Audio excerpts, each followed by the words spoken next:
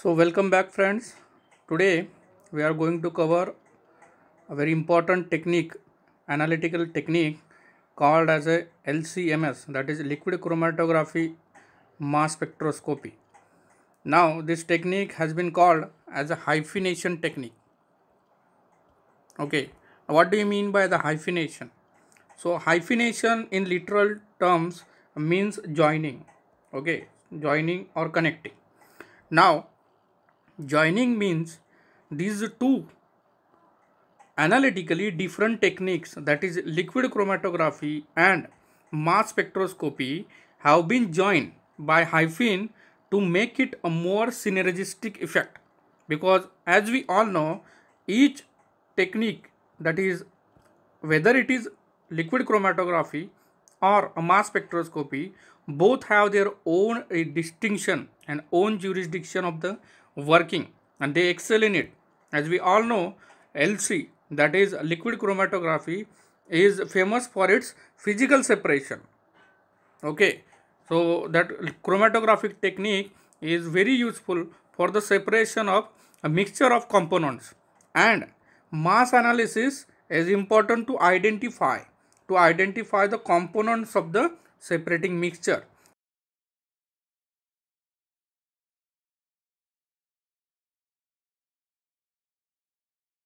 Synergistic analytical effect on a determination of unknown compounds separation as well as its structure determination. So LCMS is a technique that combines physical separation capabilities of liquid chromatography with mass analysis capability of mass spectrometry. It is a method that combines the separation, that means separation from HPLC with the detection capability of mass spectroscopy. Okay, so that means the two capabilities of two distinct instruments, separation and detection. Separation of LC, that is liquid chromatography, and detection is of a mass, will be combinedly used to gain a synergistic analytical effect. In LCMS, we remove the detector. Now what exactly they have done? They remove the detector of a liquid chromatography. Okay, so the liquid chromatography detector has been removed from the column and fit the column to the interface through which it is connected to the MS. Okay, so the arrangement is like this. LC, liquid chromatography, consists of its own detector. Now you just remove that detector from the column and attach an interface. This is an important term. Interface is important because these two analytical instruments are very distinct in their operation as well as the requirements of analytical practicals, and that's why to make them compatible with each other you need a certain instruments which has a capacity to make sure that these two instruments run smoothly and simultaneously, and that is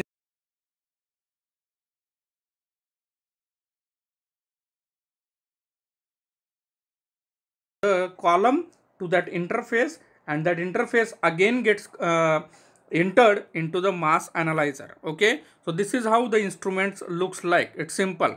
Okay, in most of the cases interface used in LCMS is the ionization source. So the ionization source which we have studied in case of mass spectroscopy are majorly used for interface purpose. Okay, now what is the theory behind it? We already dealt it actually. HPLC. Okay, HPLC is a method for separation. We all know, separating a complex mixture into its components. High sensitivity of mass spectroscopy provides the information for identification of the compounds of structural elucidation of the compound. What does it mean? HPLC is master in separation, and while mass spectroscopy with its highest amount of sensitivity is useful for identification of compounds or structural elucidation. Means HPLC will separate out the components of a mixture and they get transferred to the MS, that is mass spectroscopy, through interface, and MS has excellent capacity or highest sensitivity to determine the structure or to identify the compound. And this is what the theory is all about. The combination of these two techniques is called as the LCMS. At the metabolites, as the metabolites appear from the end of the column, they enter the mass detector where the solvent is removed. Now, what is exactly the procedure is that, as we all know, liquid chromatography consists of a solvent. So, and mass spectroscopy do not will dealt with any amount of solvent techniques. Okay, so you need to convert.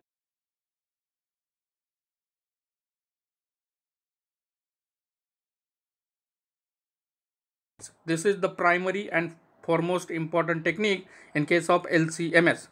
If you want to efficient analysis by LCMS, you need to make sure that the total amount of solvent gets evaporated, either removed, and the remaining metabolites or analyte needs to be ionized. Okay, this component system looks like, now when these ionized molecules enters into the mass spectrometer, the ionizing molecules then sorted out and identified according to their m by z, that is mass to charge ratio, on which the whole mass spectroscopy works. We all know this.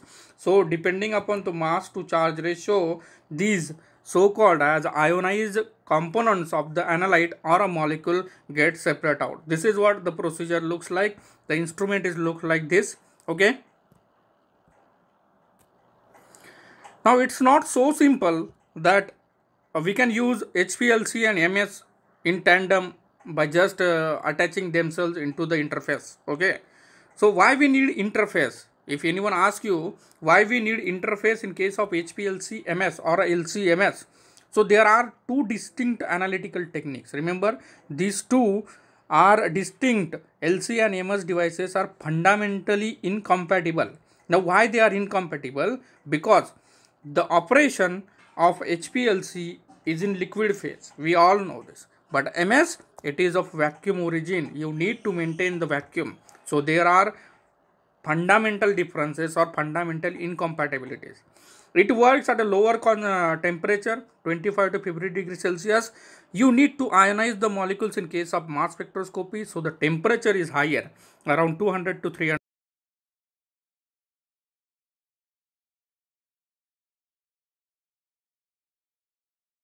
Or any Dalton range of molecules.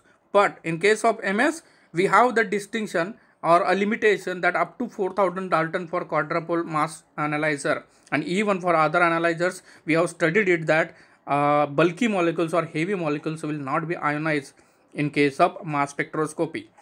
Inorganic buffers are required. It requires volatile buffers because MS is dealing with the gaseous components. Okay, so you need to maintain gaseous component as well as the vacuum outside the instrument. So the volatile buffers are the requirements in case of mass spectroscopy, but in case of HPLC, inorganic buffers are required. Now the next difference is 1 ml per minute is what the element flow, standard element flow. We have studied it in the HPLC, is equivalent to 500 ml per minute of the gas. Now suppose if you maintain the normal flow rate of the HPLC also, that is equivalent to 500 ml per minute of the gas, but that is not acceptable in case of mass spectroscopy. Mass spectroscopy accepts only 10 ml per minute, and you are providing 500 ml per minute. So this is the huge difference in case of HPLC's output and MS inlet. Okay, so these are some of the technical disadvantages by linking HPLC and MS, and that's why interface becomes important. Now what is interface now? So we will have a discussion on interface. LCMS systems include a device for introducing sample such as HPLC, an interface for connecting such a device. An interface is required in case of introducing the sample into the MS system.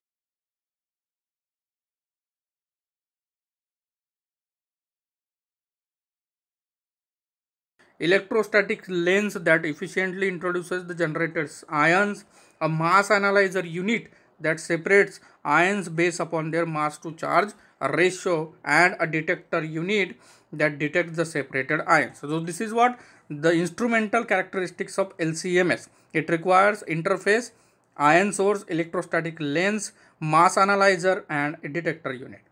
In an LCMS system, however, if the LC unit is simply connected directly to the MS unit, the liquid mobile phase would vaporize, resulting in large amount of gas being introduced into the MS unit. Now suppose if you directly attach LC with the MS without introducing interface, so as we all know, even in case of last topic, here it is, if you introduce the 1 ml per minute eluents flow into the MS, it results into 500 ml per minute of the gas. And what is the actual requirement for the MS is only 10 ml per minute, and you are introducing 500 ml per minute. So the excessive amount of gas will be get introduced, and that is not the efficient way for carrying out the operation under mass spectroscopy. Okay. This would decrease the vacuum level because the excessive amount of gas will leads to the fluctuation in the vacuum level and prevent the target ions from reaching the detector, because vacuum is required to maintain that speed or the way in which that ions travel to the mass analyzer and reach to the detectors. And if there is a decrease or fluctuation in the vacuum level because of increase in the inlet of the gas, it results in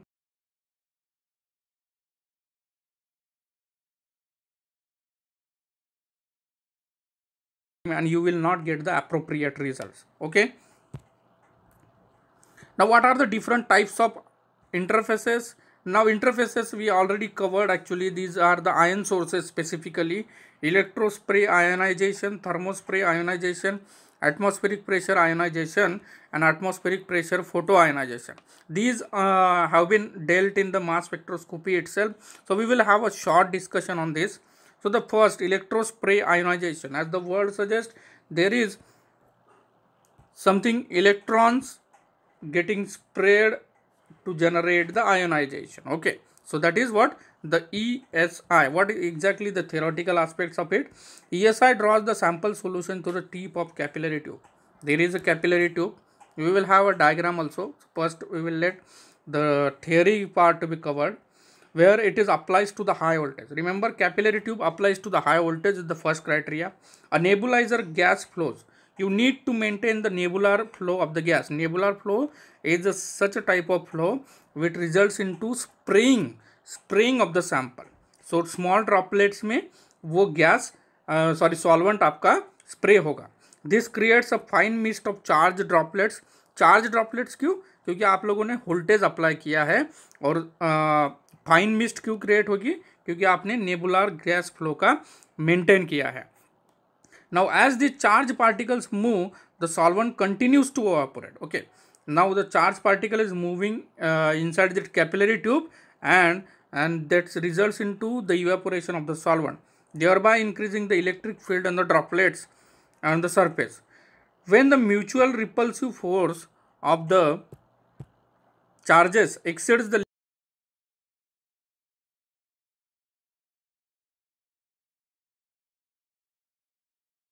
inside the capillary tube, it results into increasing electric field of the droplets. Now increasing electric field means increasing charges on the droplets.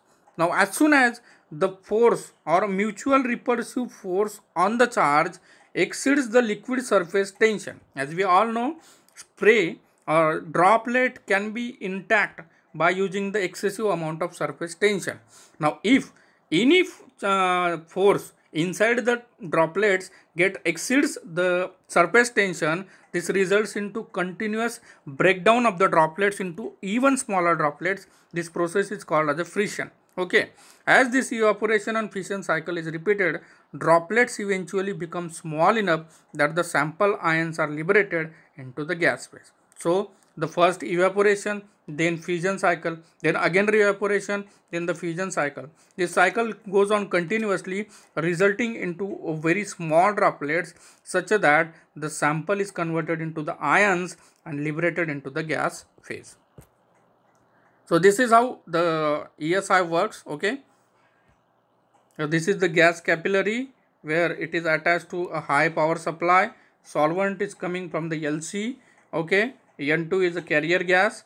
Okay, so these are getting nebulise means small droplets form में वो spray होते हैं, वो surface पे आने के बाद यहाँ पे आपका फ्यूजन और इवेपोरेशन की प्रोसेस स्टार्ट हो जाती है, and then this so called generated ions are generated into the inlet of a mass spectrometer gets into it. Now the second one is atmospheric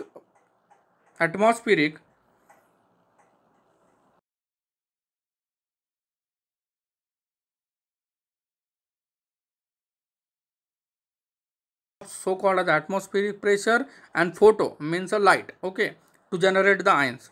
The LC eluent is vaporized using a heater. Now here the vaporization is carried out by using the heater at the atmospheric pressure. As the word itself suggests, it is atmospheric pressure photoionization. So heater is used at the atmospheric pressure. The resulting gas is made to pass. Now the resulting gas, the gas is generated by using heater at the atmospheric pressure. Now this gas is generated and this pass through a beam of photons generated by the discharge of UV lamp, which ionizes the gas molecules. Okay, now what they have done, they have heated the solvent resultant heating in the atmospheric pressure results into a gas. Okay, now this gas travels and which then again interacted with the photons of the UV lamp, and then these photons generate the charge molecules which are again passed into the mass spectroscopy. Okay, so this is what the atmospheric pressure photoionization. So the application part of the LCMS consists of a variety of domains of applications, not only limited to the pharmaceutical applications. It also has a biochemical application. Some of the short applications I have listed it over here. So the pharmaceutical applications includes a rapid chromatography of benzodiazepines, identification of bile acid metabolites.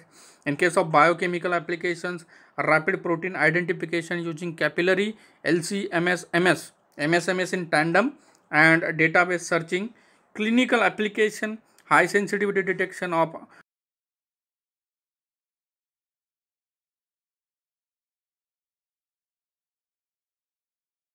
identification of aflatoxins. You must be knowing that this is a toxin generated in the food.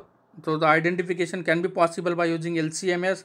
Determination of vitamin D3 in the poultry feed, supplements. Environmental applications are there. Detection of phenylurea, herbicides, detection of low levels of carbaryl in the food. Forensic applications, illegal substances, toxic agents, and explosives.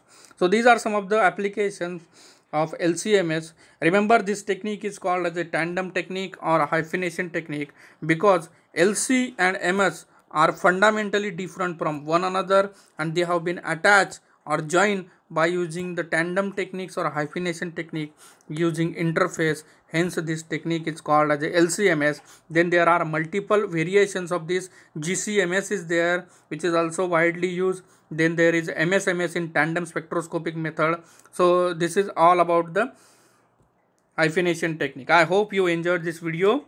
Do like, share and subscribe the channel. Thank you. We will meet again in the next video.